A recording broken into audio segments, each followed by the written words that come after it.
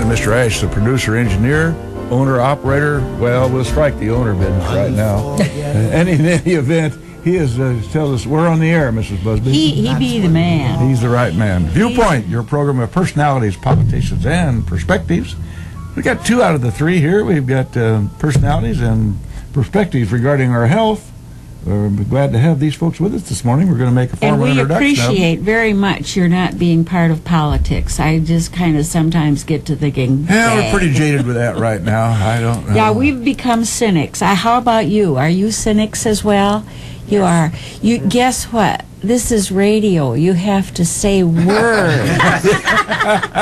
Shaking nodding your of the head. The microphone do it. is a remarkable technical advantage, but it doesn't pick up motion. It picks up sound waves, not motion waves. Yeah.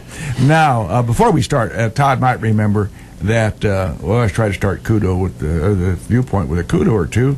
Our own neighbor here, Norm Newhouse, received a little recognition here recently.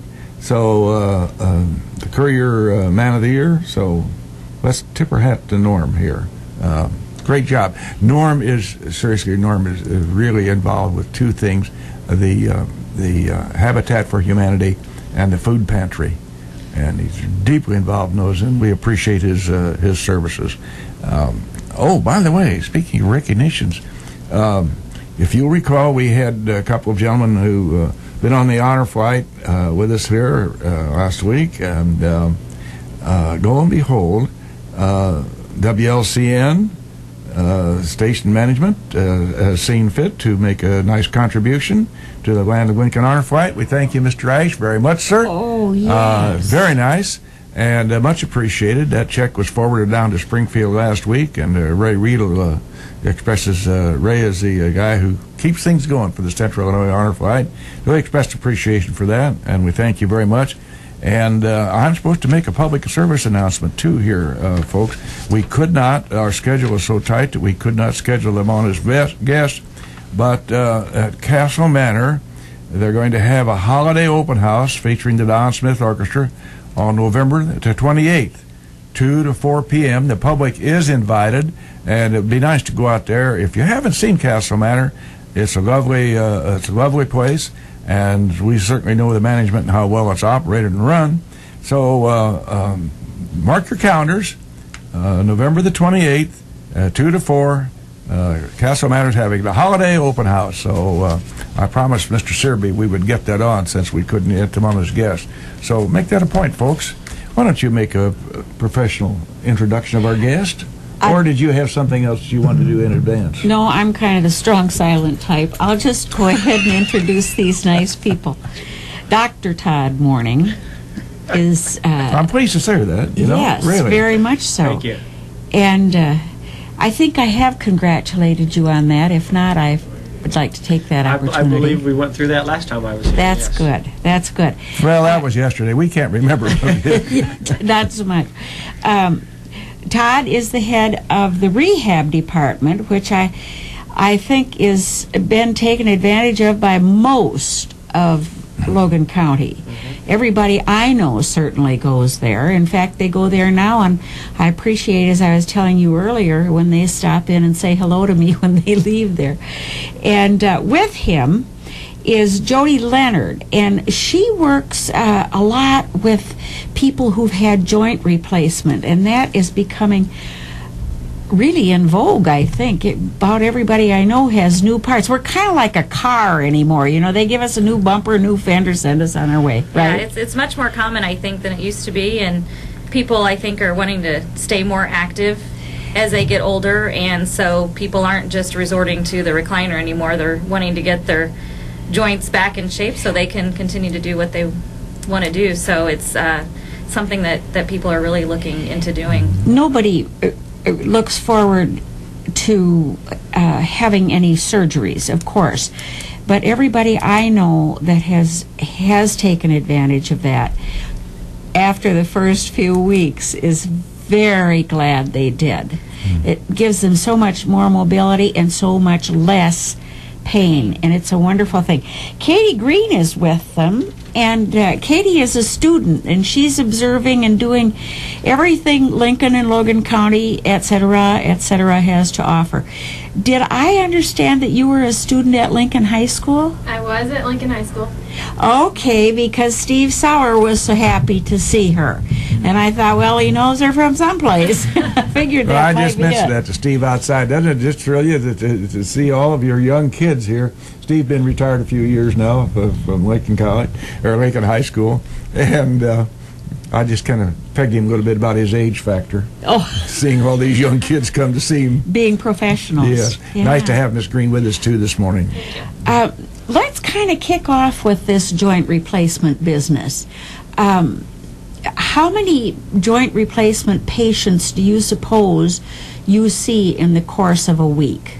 In the course of a week, we have 2 physicians right now that primarily do joint replacements at Abraham Lincoln. So they will do anywhere from 1 to 3 surgeries a week, and they don't do them every single week. But lately, we've been having pretty successful time of getting our patients to have their surgeries here in Lincoln.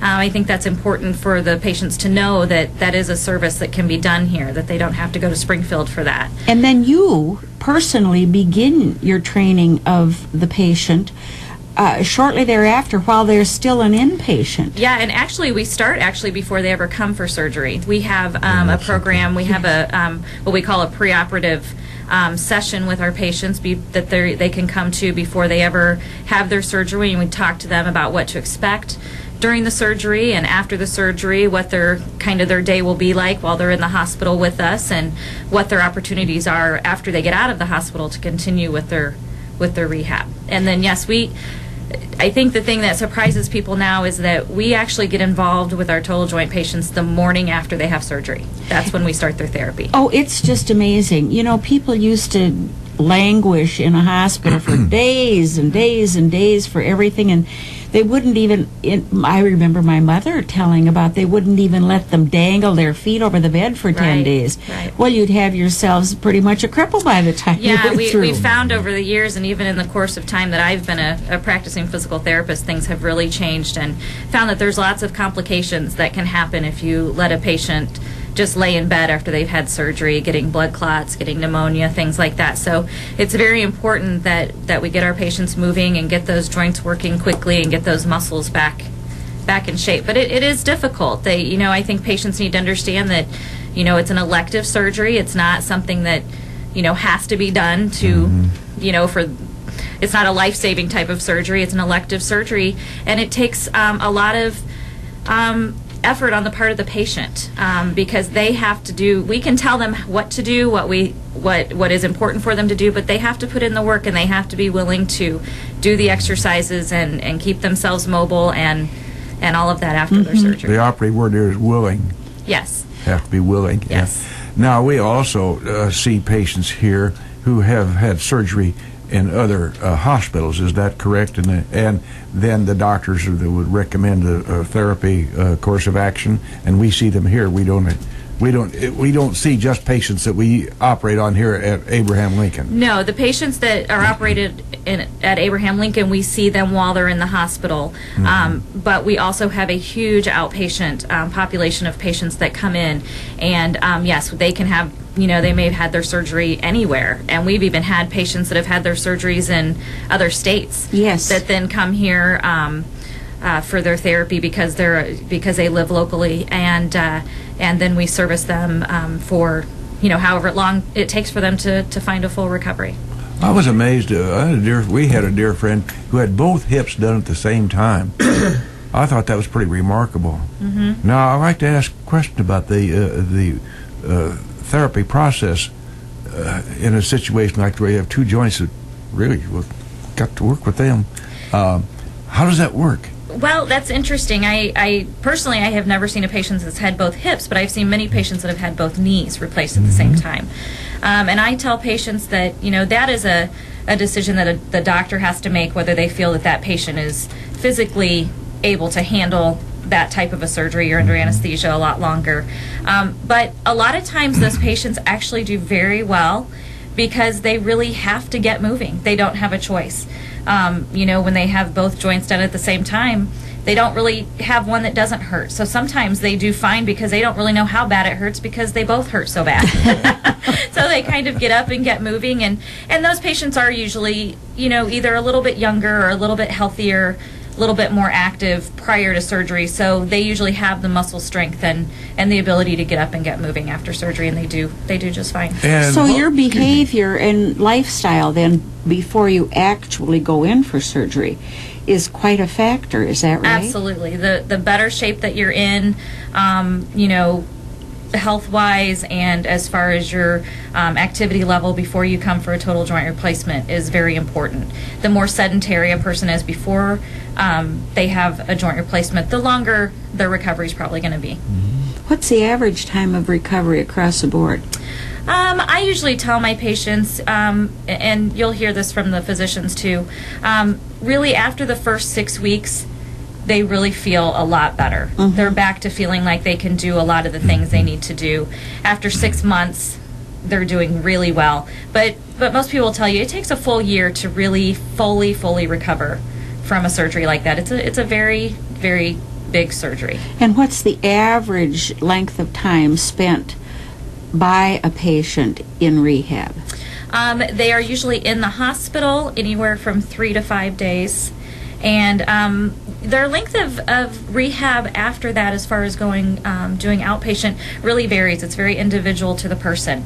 There's some people, like you said, if they're in a lot better physical condition, their recovery will be a lot less as far as when they need us to still be seeing them for instruction and moving them on. And other people, you know, they may come and see us for 3 or 4 months.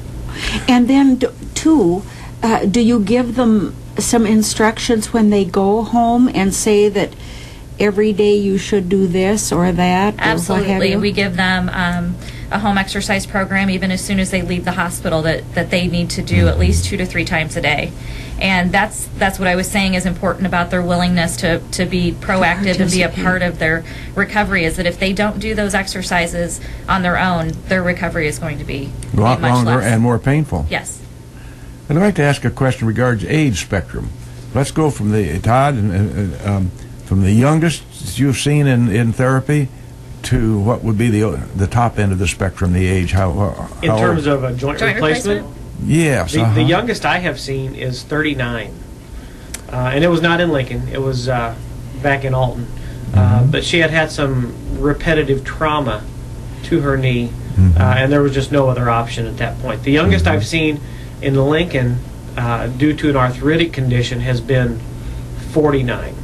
Now, what the doctors are telling the patients who are 49, 50, 51, 52, they're really trying to buy them a couple more years. They get to be 53, 54, they're a little more willing to do the surgery. 55, 60, you know, it's a little bit better. They want to prolong it as long as they can so they'll get more life out of that joint. What happens if a person does have it when they're 49, 50 or so, and then it goes bad on them in another 30 years? They were looking at a revision at that point, where they have to go in, take it out, reshape the bone, put in new components, sew them back up, and off you go. But they want to, that's why they try and prolong it. They don't want to have to do that. Have to do that, right. And the newer products are lasting a lot longer. That's what I was going to ask you. What have you seen in terms of advancement technologically in Lots these? and lots of advancement in what they make the components of, in the surgical techniques that how they perform the surgeries. Just over the last 15 or 20 years have really advanced, and so even some of the components that they're putting in patients now, they don't even know how long they're going to last. They used to tell patients 15, 20 years ago, you're only going to get maybe 10, 15 years out of this joint. Now they're saying 20 at a minimum. I've had a couple patients that have been more like 22, 25 that have come in for revisions, but some of the components they're putting in today, they're not even sure that they might not last 30 years. What's the oldest you've seen in a knee or a hip replacement? Well, I would say that you are well within the age to have one, if you're looking for one. Well, there's the good news, Bill. Don't be looking at me with those covetous eyes. The oldest I've seen has been 96 or 98. Really? 92 was the one I had. Oh, gracious. I mean, And it's- how It did... goes back to the individual. You know, there have Yes. some very young 96-year-olds Uh-huh. and some very old 67-year-olds. That's- Well, that's just, right. just That depends is on the true. individual. That is true. I want to make a point that you brought up earlier with, you talked about, do we do therapy after surgery from different places? We also have a swing bed program, which if you have your surgery in Springfield, Peoria, Bloomington, wherever, and you can't go home yet, maybe you live by yourself, you're not able to take care of yourself, but you don't want to go to a nursing home for therapy, our swing bed program will take you in a few days after you've had surgery someplace else, and we'll do your rehab for 7 to 10 days at ALMH, and then prepare you for going home on your own at that point. So, Yeah, you raised a very important point, because these age groups, a lot of us, unfortunately, are single positions, and doing that type of therapy sometimes is difficult for them to do alone at home. Do you have folks who visit people in their homes to assist them in therapy? Is that a part of the program? Yes, Memorial and Logan County both have home health therapists that go around to the individuals' homes to do their therapy. And I would say that probably 80% of our patients take advantage of that for at least a couple weeks after their hospital stay of getting some home therapy before they move into the outpatient therapy. But is it generally true that if you're taking advantage of the therapy in your home, you can't go shopping in the morning and then at noon they Right. come and call on you, and then you have bridge club in the afternoon? Right. They require you to be what they consider homebound. And I think the last I heard was the only things you could do is go to your doctor's appointments, your hair appointment, and church. Hair appointment. It's very Oh, important yeah, that for hair the women that appointment. Oh, have my their goodness joints gracious. replaced that their hair looks nice. Well, yes, women like beautification. That's right. I recall my Yes. dear mother had to get out from the nursing home for her hair appointment, That's and it right. could be the worst kind of weather, and I was scared to death I was going to drop her and let her fall and get something else broken. But that hair appointment was supreme importance. Let's go to the swimming rehab area, Todd. That's a new thing that we have here in our lovely new facility. Let's address that just a minute and see the how that's used and how that enables you folks to do a better job. well, we were very fortunate when we built a new building to be able to have a warm water therapy pool. The official name is the Elizabeth Peacock Yes. Therapy Pool.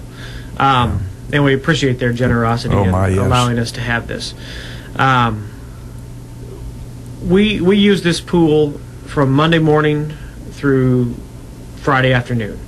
We have aquatic therapy where the doctor gives you an order, we do an evaluation for physical therapy. We determine that you need to be in the pool based on the condition you have. We put you in there with a therapist. They work you for 45 minutes to an hour in a structured exercise therapy program. And then, you go on with your day. We have an Aqua Fit program. We have an instructor who comes in and teaches kind of like a water exercise class. Aerobics in the water. Aerobics in the water, yes. Our pool is limited in size, so we're limited to about 6 people in each class. But the ladies who are in there just have a ball. But does that have to have a therapeutic component, though? No, that is a cash basis. Is that right? Yeah, and anybody can sign up for that if there are openings in the classes. Yes. And then we have the Aqua Bridge program. Let's say, Bill, you came in and you had therapy in the pool. You've got your exercises now. We've discharged you from therapy, but you like the pool and it helps you and you want to keep doing it. There's no option in Lincoln at this point to do that. So what we've done is we've opened up our pool on a cash basis for those who have had therapy in the pool and know their exercises to come in and continue their home exercise program On their own, and they pay for that as they go. Right, that's a $40 a month membership to our pool. That's cheap. And it's very comparable to other fitness type facilities. And then we have an instructor there to help them with any equipment that they might need. But basically, they're on their own. They're on their own to exercise, and it's a good environment. They socialize, they exercise, they play music. So it's just a really fun environment for people to be able to continue to do their exercises in that pool environment. But the qualifier there is, Todd, as I understand this, then you have to have had previous therapy in that pool. Correct. In other words, I couldn't just come out there and join up just because I'd like to go out there and do that. We would escort you out. Well, that wouldn't take Probably too wouldn't be much. the first time. Of which place? So yes, you do have to have had therapy in the pool and have your structured exercise program, and then you can continue on your own. Do you have any need for old lifeguards out there at that pool? We could train you, yeah. Yeah. Well, I was trained a long time ago. You're trained a My long water time. safety instructor's rating We by have- none other than Herb Alexander, who really put me through the paces. We'll get you recertified and stick you in there. So do you think he's educable or trainable? You don't have Do to I answer. have to answer we'll, that? We'll go to a station break while you're thinking about that answer. Whenever Mr. Ash is ready, we can take a station break, and then Todd can think about that answer. Is educable or trainable?